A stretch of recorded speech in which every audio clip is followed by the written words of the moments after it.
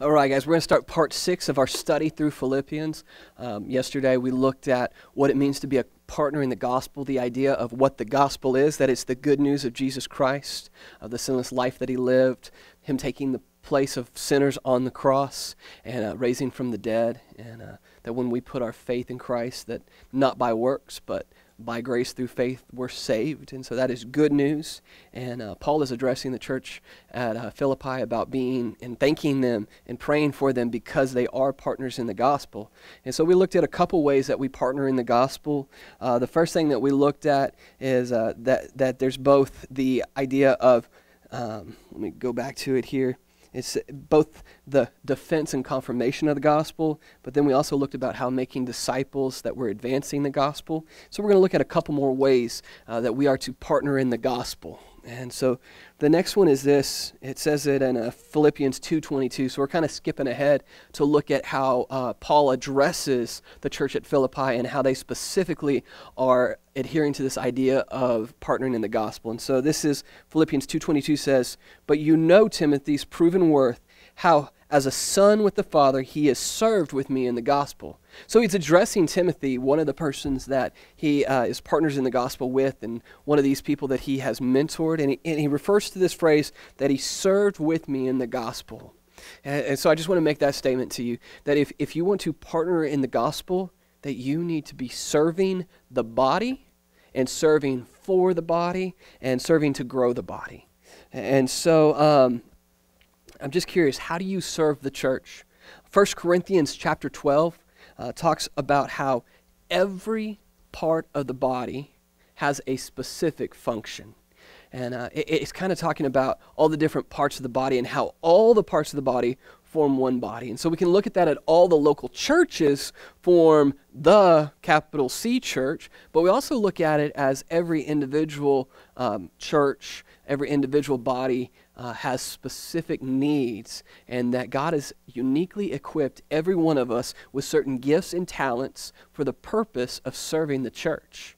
And so you may look at your life and you may say, well, I don't have any special gifts that I could serve the church with. And I would just tell you, pray about it. Search the scriptures, because I promise you that God has uniquely gifted you to serve him and to serve the body of Christ. And so in what ways has God given you talents? What do you have a heart for? What do you have a desire to see God do in people's lives?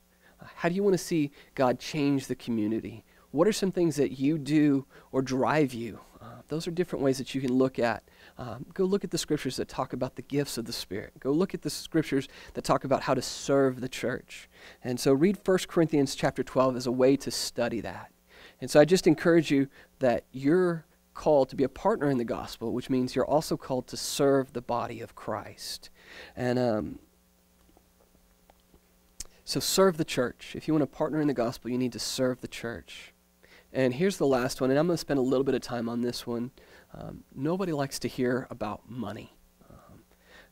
Somehow we've got this concept that churches just want our money. And so anytime a pastor starts to talk about how you should give, it comes across as very selfish, especially when we've got so many pastors that have taken advantage of churches, of church members, who have taken advantage of people who are willing to give. And I just want to tell you that as we approach, I'm going to talk to you about giving and about how part of partnering in the gospel is giving. And if you get this idea that somehow that I'm doing this just because I personally want your money, I just want you to know that not a dollar that comes to this church am I going to see. This is not for me. This is nothing. I don't get a paycheck. The more you give, the more ministry we do here. And so I just encourage you, if you feel uncomfortable with me talking about giving, or you think that I just give to another congregation, give to another church, find a gospel-centered movement to give to, find a church that you can partner with. If you feel like you can't partner with the gospel, with the avenue, then just know that we love you still, and we'll still make these videos, and we'll still encourage you, but you need to find a church that you can partner with in this way. And so Paul actually directly addresses the partnership of the gospel when it comes to finances towards the end of his letter in Philippians. Philippians 4:15 says, "And you Philippians yourselves know that in the beginning of the gospel, when I left Macedonia, no church entered into partnership with me in giving and receiving except you only." And so Paul had early on gone to the church at Philippi, and they were one of the only churches that partnered with him in this way of giving. And he says, you alone are the ones who help this ministry keep going. And so I believe that God blesses, not in a financial sense, but God blesses when people are willing to give to ministries. And sometimes we think that giving is just so that there's money for operations to happen. But did you know that part of discipleship and part of being a good disciple is to give faithfully? The scriptures to say to give cheerfully. And I believe that God wants us to give until we become cheerful about it. And so if you'd like to partner in the gospel with the Avenue, there's some ways you can do that.